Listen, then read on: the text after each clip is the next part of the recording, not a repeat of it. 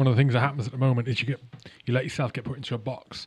You let yourself get put into a team, onto a side, red, blue, progressive, conservative, all of that rubbish. And it happens a lot through the mainstream media, happens a lot through social media, just the way things happen at the moment. Yeah, and you do that to other people. You put other people in boxes based on what you see them do or what you see them say or how you see them act or what their background is. A lot of ex-military folk, for example, get put into the conservative box, immediately thought conservative or right-wing, and incorrectly in many occasions. And myself, I'm ex-military, but I regard myself as sort of left to centre, slightly more progressive than the right.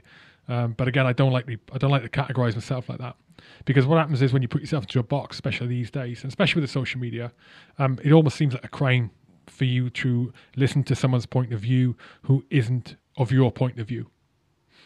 Again, the platforming thing. Oh, you shouldn't give that person a platform, for example. Don't listen to that because it doesn't align with your point of view. The problem is you restrict yourself from the information you're getting.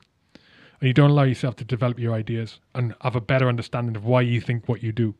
And more importantly, sometimes you're not always going to be right. And so without presenting yourself new information, that maybe goes against what you think, you're always going to be wrong.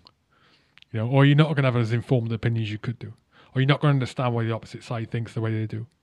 And you don't want to be doing that because it makes you ignorant. It makes you completely ignorant about what's going on. Again, so I try and do that myself. I don't like to be put in a box. I try and listen to other people's point of view, and sometimes it changes my mind about what I think, and that can be a bit of pill to swallow because it means you were wrong at the time. I've had conversations in the past. I spoke to mate Cheesy as an example, and I think we were talking about proteins, and I claimed that you can't get all the proteins you can from a plant-based diet, and that's what I believed at the time. And since that's wrong, that's incorrect in that statement that I said. It's completely incorrect, but without listening and absorbing what the opposite side has to say, or articles and information that don't align with what I think, without having to have looked at those, I wouldn't now be in that sort of more knowledgeable position. And it goes with everything. Really important. Don't put yourself in the box. It's okay to change your mind.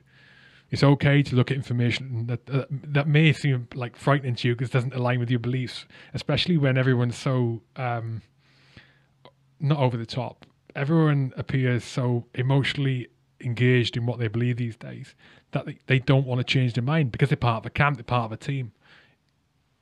Expose yourself to new information.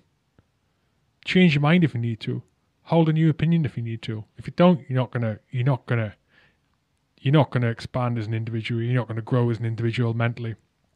And ultimately, you could get to 5, 10, 15, 20 years down the road and realize, oh man, I've been wrong for the last 2 decades. As I have been. Not for 2 decades, though. Yeah. It's all right to change your mind. Don't let yourself be put in a camp. It's absolute rubbish. It wasn't like this before. You can have a different opinion to someone else, still hold a conversation with them, which is the reality in real life. You engage with people constantly on a daily basis, with people who don't have the same opinions as you. You just don't realize it because you're not talking about it.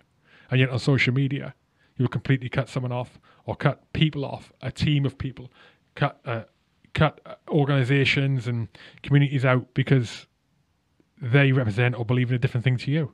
You don't know those people. You don't know them.